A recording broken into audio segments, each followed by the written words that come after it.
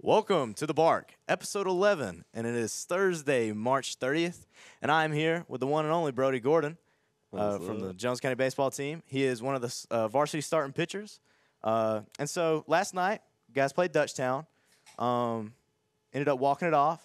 Can you just talk about like the excitement and just like a walk off? Like, what does that mean for the team? How's that feel?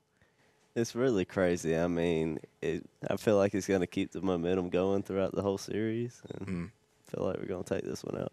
All right, so you actually threw the complete game, which is 7 innings, and your stat line, 2 hits, 1 walk, and 14 strikeouts. That's about 2 strikeouts every inning. Talk about, like, to throw that up, what type of work goes into having a stat line like that? Just being able to clear your mind, like if people make an error behind you, just don't get mad. Keep a level head and just keep throwing the ball. Okay. That last out, how are you feeling? I was pretty hot. If I had to tone it down just a little bit. Yeah? Yeah. All right. So whenever a new batter comes up, and you're sizing up your guy, what's the first thing you're looking for? What his swing's looking like. If it's an inside-out swing, I want to keep him off balance, like outside. But if he's got one of those where he's just trying to knock the crap out the ball, I'm going to probably try to beat him in or something in the dirt. I don't know. Okay. So you threw 107 pitches. That's got to be some toll on your arm there. So what are you doing to keep your arm in shape for the rest of the season?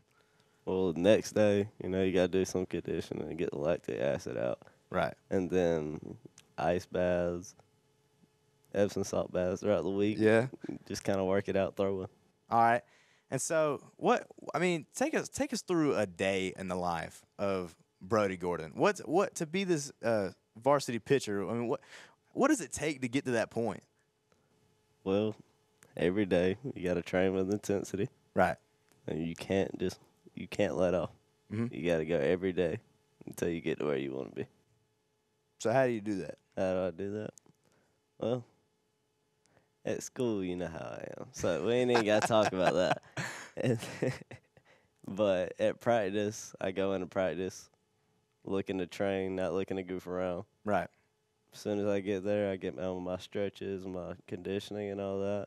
And I throw every throw, warming up or anything, with intent. Yeah. No, just lollygag throws. Right. Yeah. So you're a man with a purpose. That's what's up. All right. So you got some games coming up. You got a game today, actually. Obviously, you're not going to be pitching that game.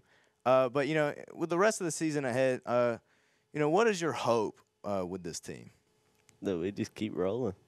Start knocking them out left and right. What do you think is an important factor to make that happen? We just got to keep our head up, man. Okay. That is it. We get down in the dumps too easy. Right. Is there anything that you guys are doing to, counteract that? The dugout. Yeah. Keeps us up all game. What y'all doing in the dugout? Chattering. Chattering? Talking a little crap. Hey, ain't nothing wrong with that. Nah. So you plan on going to Gordon State? Yes, sir. Talk about the excitement about getting being able to sign on and things like that. Knowing that you're going to be able to go to the next level. I mean, tell us a little bit about that. Well, it's really exciting knowing that I get to the next level. Not Right. everybody gets to say that. Correct.